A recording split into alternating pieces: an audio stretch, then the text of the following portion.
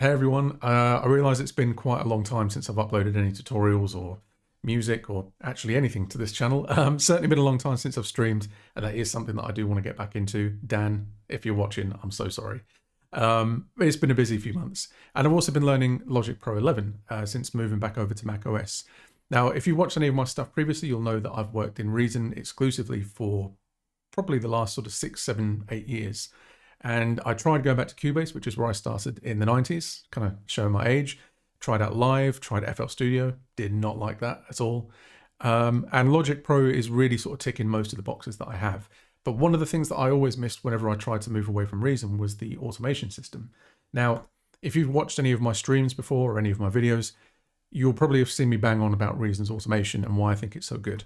And to kind of summarize that, in most other DAWs, if you automate 10 parameters, you then have to draw in 10 return points to get those parameters back to where they were before you automated. Now in Reason, it's a completely different story.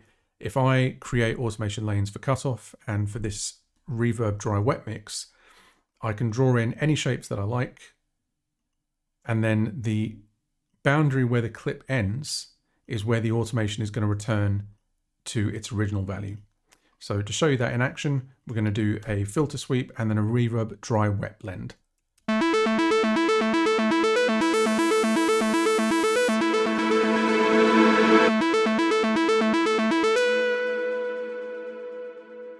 So you can see in that way, it would be really, really quick and easy to automate a whole bunch of parameters and not have to worry about resetting them afterwards. Now, when I started using Logic and I found that I really enjoyed so many things about it, and then I came to the automation, I was like, damn, it does the same thing here as well. Turns out it doesn't. So what can be a little bit confusing about Logic, certainly has been to me as I've been kind of finding my way around it, is that there's actually two different settings dialogues. There's your global program settings, which you can access by pressing Option and X. And then there's project settings, which you access with Option and P. And I find that a little bit weird because there are some options in here that I think should be global program parameters. For instance, MIDI note chase has to be enabled per project. So what I've actually done is turned on all the things that I want in the project settings and then saved that as a default template. But in this general tab here, there's an option right down the bottom that I completely missed for the first sort of few weeks that I was using Logic. And it says use preset parameter value for regions without region automation if no track automation is present, which sounds exactly like how Reason works, and it turns out it is. So I've got a little arpeggio going here, the same as we had in Reason, and I've automated the filter up, and then the dry balance and the wet balance of chroma verb to kind of simulate that same reverb swelling effect.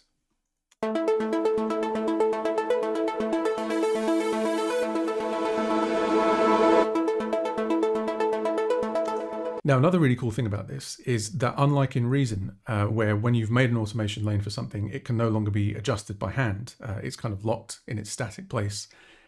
You can change these to whatever you want at any time and have that be the new kind of return or default setting.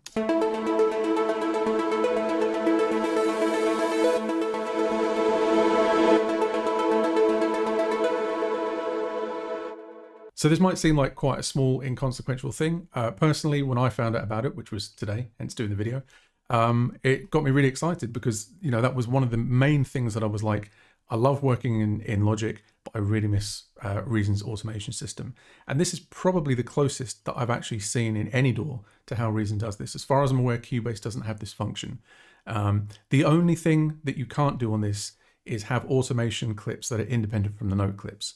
So to kind of show you that in context again, you'll see that in Reason, these automation clips kind of exist as their own things and they can be moved about freely, whereas in Logic, they're bound to the note clip. So that is still one thing where I feel that Reason has the edge there with regards to automation. And there might be instances where I want to do sound design in Reason as opposed to Logic and then bounce it out, bring it into my projects. Now, sometimes having your automation living kind of within the bounds of these MIDI regions doesn't necessarily work out. So say for instance, I wanted to do that reverb dry to wet and then back down effect on this long sustained note. So imagine this is like a texture or a long evolving pad or something. And I wanted to do that effect in the middle here. I could go to my Marquee selection tool, click and drag, click once, and then it's going to say split, which means that whatever evolution is happening in the sound at this point it's going to stop and restart when I get to the clip where the automation is. So another way to do that would instead be to highlight the clip. We'll go to automation again and region. I'm going to open up the plugin and we'll go to the dry wet mix for the reverb. I'm going to click once to create my base value. I'll click again to set where I want the effect to start.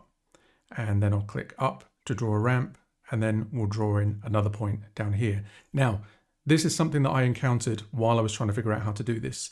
When I move these 2 points closer together, it's either going to try and create this downward slope, or it's going to overwrite the top of the ramp altogether, which is really, really annoying. And I was kind of trying out, like, maybe you have to get in closer and then you can kind of make these nearer together, but it's still not like a sharp drop.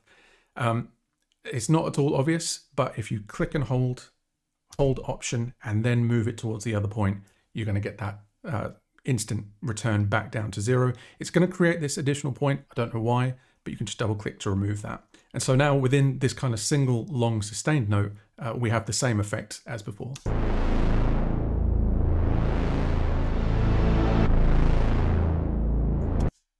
An alternative to manually creating the start, maximum and return values is that you can also use the Marquee tool. So I have that bound to my command tool.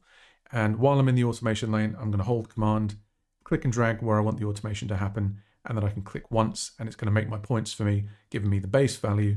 And then I can do my automation in this space in between and it's going to return to the value there. You can also, once you've created that, you can just kind of click and drag on the line and you can get these nice kind of sharp adjustments as well. So yeah, just a quick and hopefully helpful tutorial video for anyone that's just kind of finding their way around Logic as I am. As I say, I've only been working in it for the last sort of 2 or 3 months or so, but I'm getting some really, really good work done in it, especially for my my day job, which is working at a production music library. Everything that I'm writing for them now is being done in Logic. So as I continue to find out little things like this, I'm just going to upload them on here, kind of share my thoughts on them. And if there's anything that anyone would like to know how to do, if I don't know how to do it, I'll try and find out. So yeah, cheers for checking this video out. I'm going to end the video by just giving a little sneak peek into some of the things that I've been doing for work within Logic. So enjoy the tunes.